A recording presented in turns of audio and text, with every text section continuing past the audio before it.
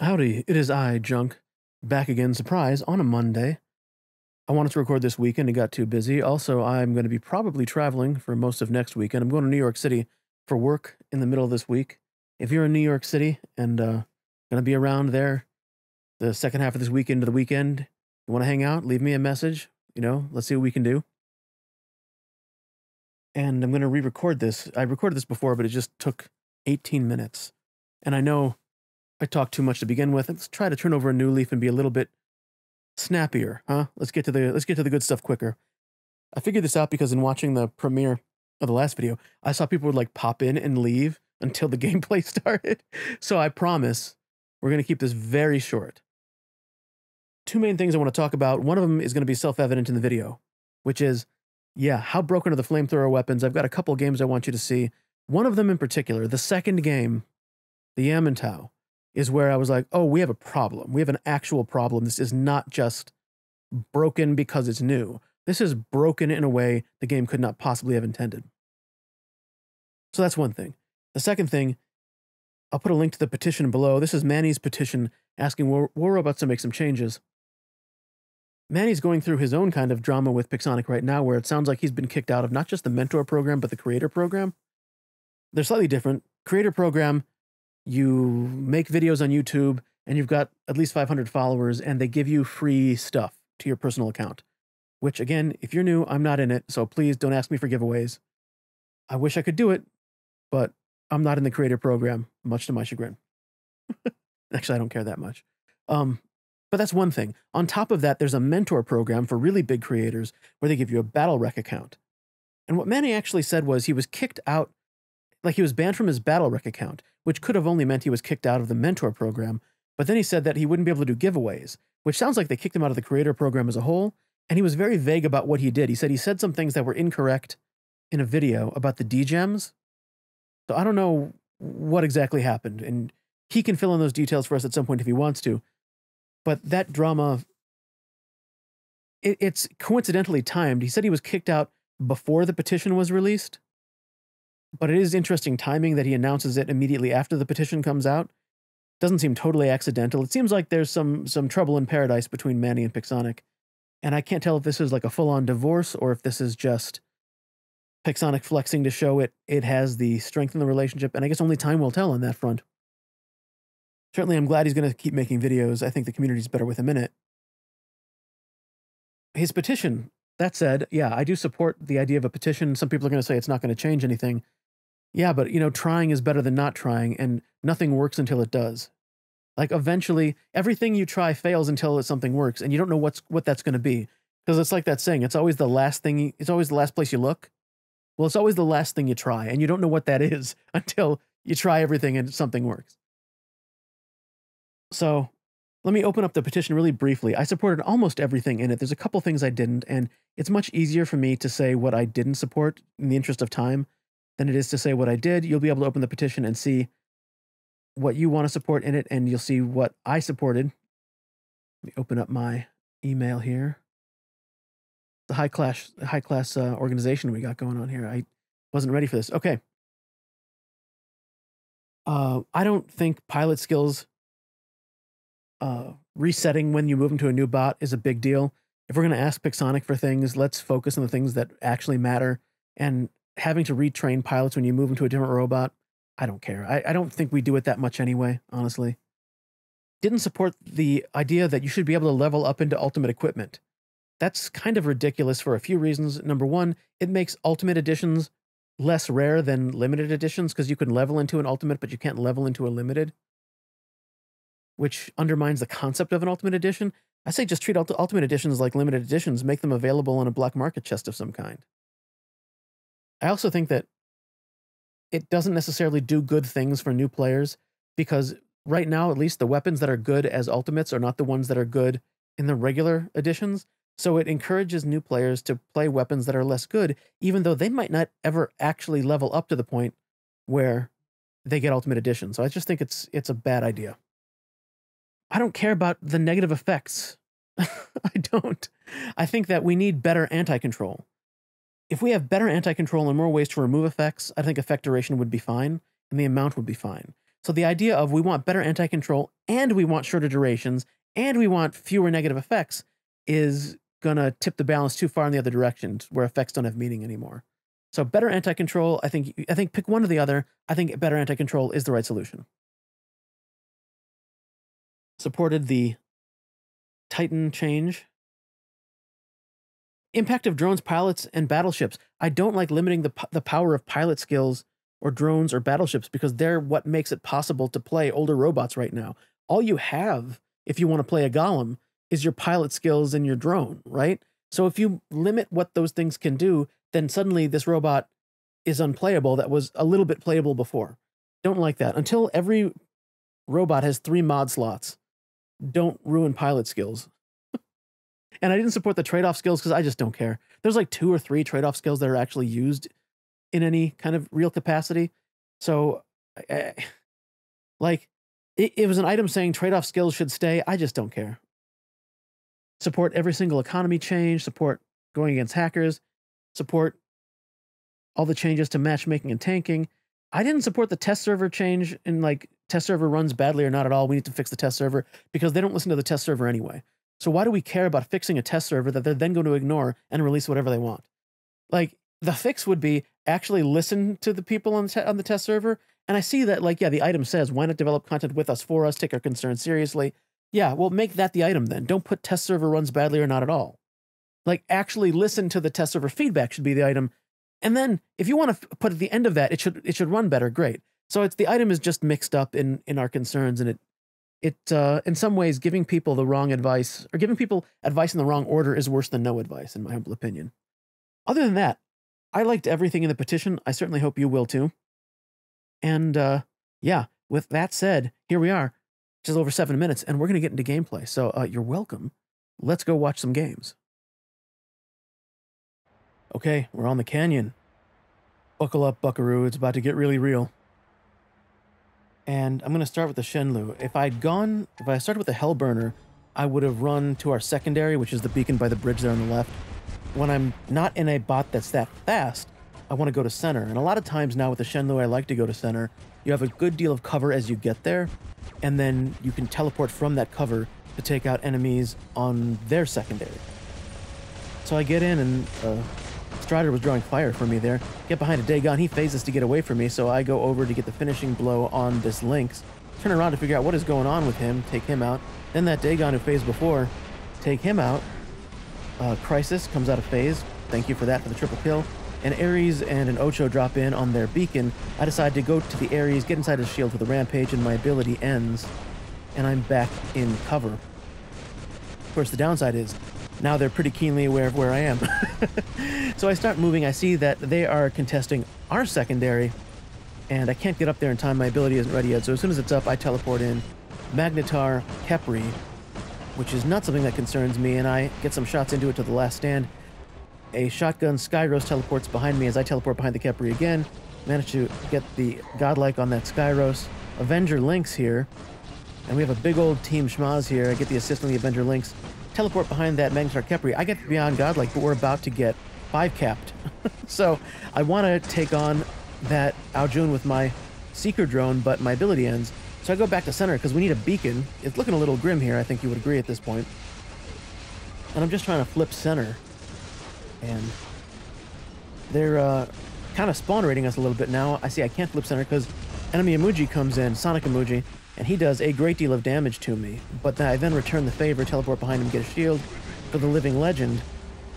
Manage to cap center, but the Subduer Curie finishes the job, so I can play Curie. Let's drop in one of the 2 Avenger Curies, this with the Pascal drone for durability. The other one has a Seeker on it. And I try to run in, and I'm just trying to stop this spawn raid from happening, but I'm trying to do something else too. I want to get the Curie's attention, and I want to walk towards our home beacon, which is currently red, because I want to have this fight on the home beacon and flip it. So it's one thing, here I'm going to pull a little move. I want to bait him off the beacon, off the bridge, but he won't go, so I'll just run under it. He's going to take on my teammates as I focus on getting to our home. I wanted to get his attention and pull him over here to have the fight over here. He decides he's going to have the fight against my teammates, which is fine because he's still not here. So I managed to get this flipped white, and shortly we will have it flipped blue. Someone else, meanwhile, is getting center. He realizes now he's goofed. because he let me flip that beacon. And we went from being almost 5-cap to now having a 4-cap, turning into a 3-cap now shortly. And you're going to see Subduer Curie versus Avenger Curie. I generally like there's a reason why I run 2 Avenger Curies and no Subduer Curies right now. I just feel it's a much tougher bot. Now, what to do next? I see that they are going to go to their secondary and flip it back. They've got what looks like a rook over there and something else. And they've flipped our secondary and they're heading towards center. So I'm going to protect what I've got before I go for something else. And I'm going to go take on that Lynx in center. He manages to flip it white, but I get on the beacon before he can flip it any further. He tries to withdraw, but it's too little, too late to get the kill. But I eat a whole lot of bendy bullets from that Eiffel. This is bad. They've got beacon bar advantage. They've got beacon advantage. I'm in a Curie, but there's an Eiffel there. I'm going to try to get to the other side of center because it'll give me a little protection if that Eiffel is still going to go after me. And because I'm on the other side of center now, I decided I'm going to go contest their secondary. Let the Eiffel fight the guys on our secondary, and I'm going to go for theirs. And you see they've got a Rook and an Indra, and I've got a Curie. But the Rook is 3 different weapons, and that's just... When I see 3 different weapons on a Rook, you're just telling me this is not a highly leveled Rook. And sure enough, it isn't. I can just empty my weapons into it, and I could take out a fully leveled Indra with these, no problem. Except I'm getting shot in the back by that Eiffel, and I go down, which means it's time to start a fire with the mostly flamethrower Eiffel. I'm missing one of the betas. Titan Slayer on the bendy Eiffel. The Indra phases to avoid the flames, which just allows me to get on the beacon before he can flip it. And Titan Slayer on the Indra. Triple kill there on a Curie, I believe. Now, I dropped the Thor mothership on that shielded bot. I thought it was maybe an Ophion, it was a Demeter. Either way, Thor lets me shoot through the shields for the Rampage. And now the game is thinning out quite a bit. They're flipping center. But while I'm over here, I am going to flip their home beacon. I say home and secondary. Basically, the beacons that are farthest from the enemy are home, is the way I think of it. Okay. There goes an angler dropping in. He phases to avoid dying. I just go up in the air, draw back, toast him up for the godlike. And we're going to get over to the other side of the map. It's a 3-on-3 right now. Now 2-on-3. I'm going to center. They drop in a Shenlu. The Shenlu is almost gone before he realizes what's happening and he phases. And the phase ends and I get to be on godlike. I think the phase shift module has been mythologized out of all proportion, to quote John Carmack. Gonna go here, get our secondary back again. It's 3-on-2, and I've got to make a decision now, and I'm trying to decide, do I go after what's taking on my teammate, or this Dagon that's shooting me from across the map? And as I'm thinking this through, the decision gets made for me. Luchador starts shooting at me. I said, well, if we're gonna do this now, we're gonna do this now. Drop the Thor mothership on him so he can't run away fast. And I'm gonna dash around here, put some fire on him. Titan Slayer. Go after the Lynx, but he phases as soon as I get him to his last stand. Meanwhile, my teammate has dropped in his kid, and now it's 2-on-2. Wait, 3-on-2, sorry. Eiffel and Kid versus Lynx, Dagon, and Fenrir. Dagon, very short for this world. The Fenrir is walking towards their home beacon to flip it. I hit him with the mothership because there's gravity amps on it. Land on their secondary to flip it. And now it looks like a 2-on-1, my kid teammate walking towards our primary beacon, our home. So, this is kind of interesting. The Fenrir, it's not a bad play, it just doesn't work. He goes behind that little rock formation to avoid the flames hitting him, but apparently if you have a corner sticking out, you will get roasted up just the same. And he does, in fact, get roasted up just the same. Now there's 2 of us, none of them. I'm here to flip their home beacon, but there will not be time to do it because there's no enemy robots in the field, and I'm not even sure we had beacon bar advantage at any point in that game. I don't think we did. Let's take a look at the scoreboard, because it is quite something. 10.3 million, 4 assists, 18 kills, and 10 beacons. Before they added assists, this is what I used to call a triple-double. And I sort of think there is an argument for still calling it a triple-double, because you don't really want 10 assists. That's not good. So, was it a good game? Yeah, it's a pretty good game. That's quite a few beacons there. Quick flipping through here, just gonna flip through the game to see what was going on, because there was that rook made me think, who am I fighting? And it was 3 champions, 3 masters on either side, and in fact, one of the champions on my side was at 5,005, so technically a champion, I would say. You know what I mean? Not that we aren't all there at some point. But yeah, that was an intense game, and in games like that, I always wonder, would you be happier? Because people will complain if you run things like the Flame Eiffel, and I'm thinking, well, number one, people run them against you, but number two, you know, half the time we're going to be teammates, right? And in a game like that, would it be better to say, sorry guys, you all have to lose, even though I could turn this game around because of philosophical reasons? I'm not sure I agree with that. I'm not sure I think that's a good idea. But anyway, that's one game. Let's get into a second one. All right, we are on Yamantau. And this is a game, I only had 3 of the Alpha Titan flame weapons when I did this, so I put them on the Ultimate Ao Ming. And you'll see why I wanted to show you this game. It's not that the game itself is so necessarily educational, except for a very educational, like, 15 seconds. Drop the Curie, use the ability so I can get that first beacon cap, because you never know if you're going to need that beacon to make it to first place. And use the ability again to get onto the secondary and do a little bit of cover, and there is a Prisma, I'm assuming Crisis, shooting me, and that makes me feel some kind of way. Now, lately I've been using the Hellburner to run to their home and contest it there, based partially on this game, where I had a Curie kind of slow walk me over, a little help there from a friendly Kepri. And they're shooting, but I'm still coming for them. I'm coming for them. Those snipers will not be shooting at my team very shortly. I see they got a Weber Fafnir there up on the left. Very strong assassin build, but not one that wants to get into a lot of close quarters fighting. Some Sonics from an Angler. And now the team, I have their attention. I'm going to be taking a lot of damage here very quickly. Oh, I see there's an emoji shooting at me. There's the Fafnir. Let's take care of that little Fafnir problem while we're looking at it. I see him getting some frost rockets shot into me, and that Ocho is pushing me, because there has to be an Ocho pushing me. They've got a Hellburner with the frost rockets, Sonic, Angler, and I think, what does the Ocho have? It's like, it was shotguns. Well, he's gone now for the godlike. I'm surprised they've lasted this long. Ophion lands. I don't have, my Avengers are reloading, but my turrets managed to do most of the work for me. Take him out. They got an Erebus over there. And the Erebus goes down for the Living Legend. See, one Ophion lands, one Ophion takes off. And I'm still going towards their center. And I like when there's 2 Ophions. Not that I like Ophions, but I like that they're not going to sit here on this beacon and contest it with me, because I want to cap the beacon. Because I want to see something. They got a Hawk. Comes in to contest, but gives me another Living Legend instead. Now an Angler runs in. I take out the Ophion in the back, but the Angler, as he phases in, takes me out with Sonics and shotguns. And I drop in the Flame Ao Ming, and let's just watch this for a second. Kill. Double. Triple. Rampage. Godlike. Why do they say it's broken? I think the flames are working just fine to me.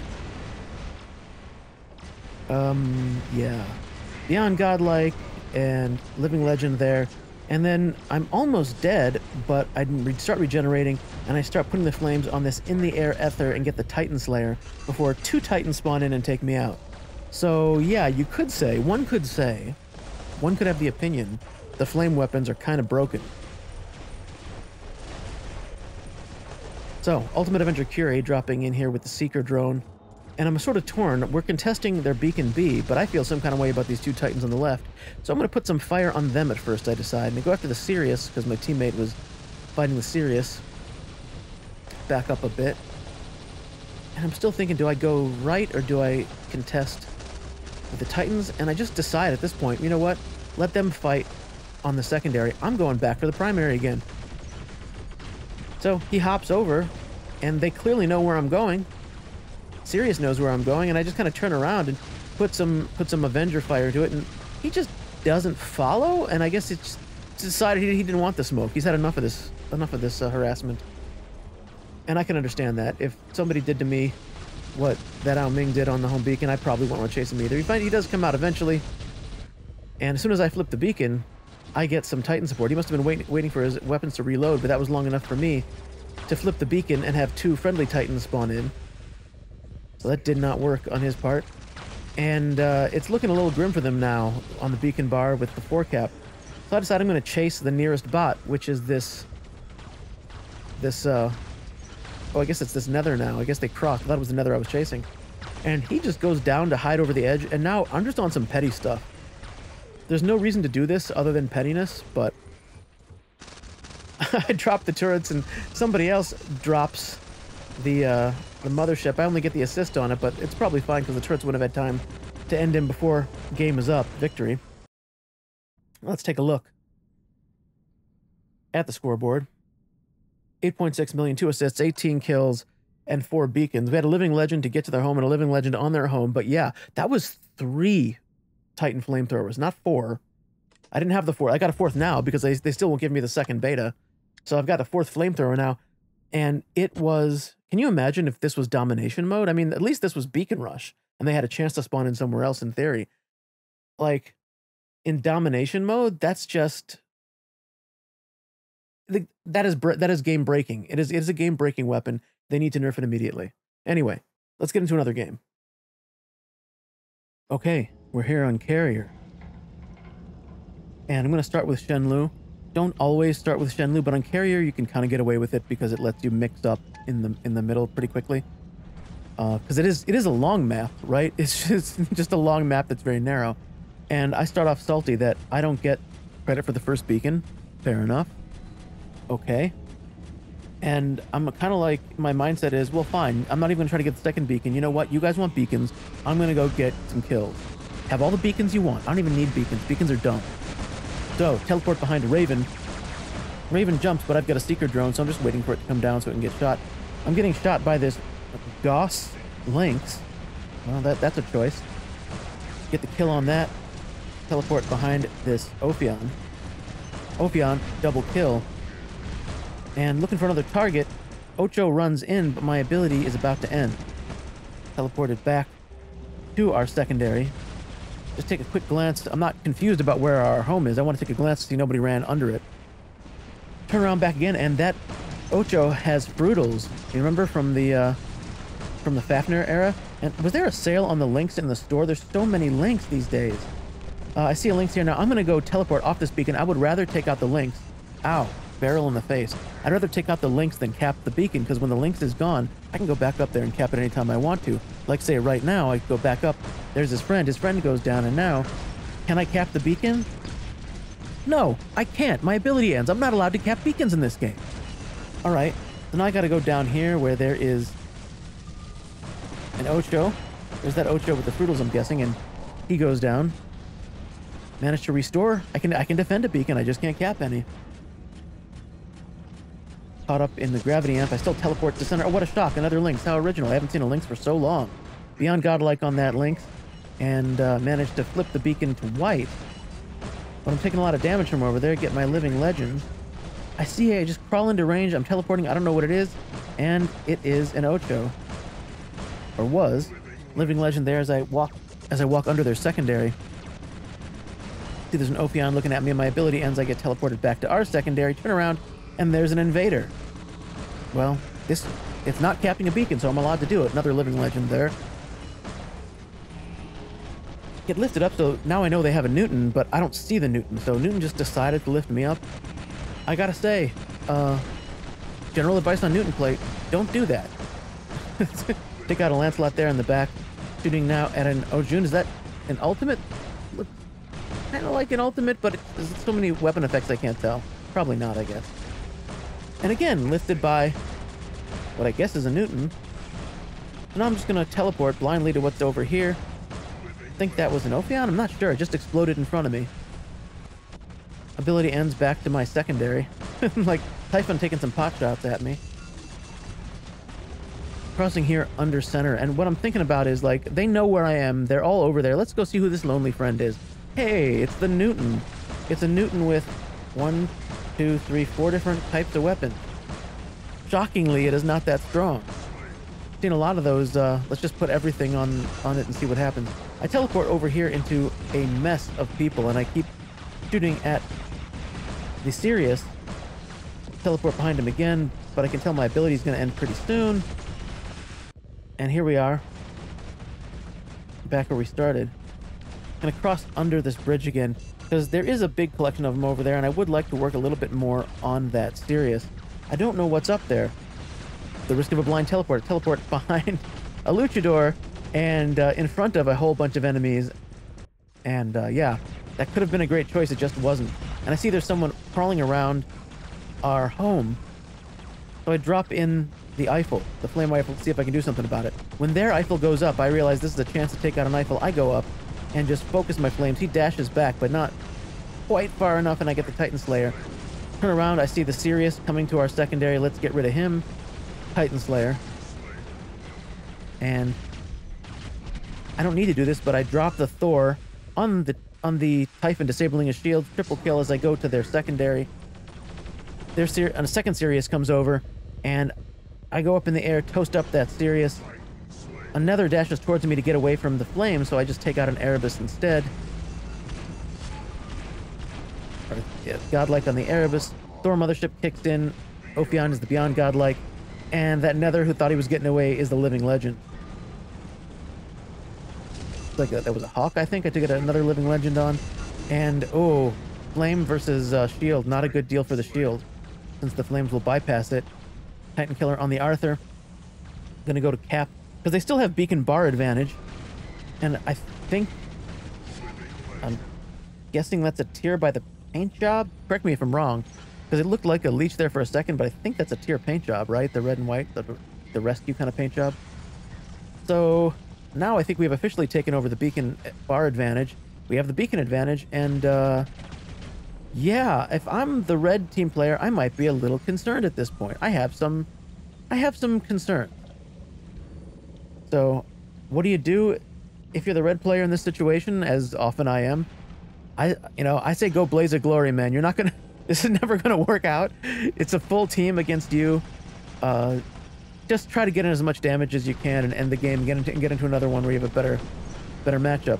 He takes some shots at me. I take some shots at him. Comes up in the corner. I try to shoot the flames, because the flames will go around those corners, as we've seen a little bit. Get the assist, but not the kill. Start dashing towards mid, and he drops something in. I think I'm not going to get over there in time, so I try to drop a Curie to get over it, but time runs out anyway, and I forget I'm going to drop under the deck. So let's check out the scoreboard here. 9.9 million, 3 assists, 22 kills, and 4 beacons captured. 22 is a lot of kills, actually. How many kills is 22? That's a lot. Well, it's not just more than the enemy team got, it's more than everyone else got put together. Like, my limited math skills, I believe, I got more kills than everyone else put together. So that's a pretty good game. I don't want to say it's a carry, but, maybe this was a strategy by my teammates. They knew that I was going to be salty if I didn't get that first beacon. So they were like, let's make him mad, and he can take it out on the Reds. In which case, dang, I guess you guys deserve the win. Good strategy. So yeah, if you've made it to the end of this unexpected weekday video, thank you. If you are a dog or cat at home alone, which you probably are because it's a weekday, it's a work day, and you're waiting for your parents to get home, I'm sure you're a good puppy or kitty. They're going to bring you a treat when they come back. I will talk to you again really soon, although probably not this weekend. We'll see. I'm going to be in New York for stuff, so we will see. I'll be busy, but really soon. Later.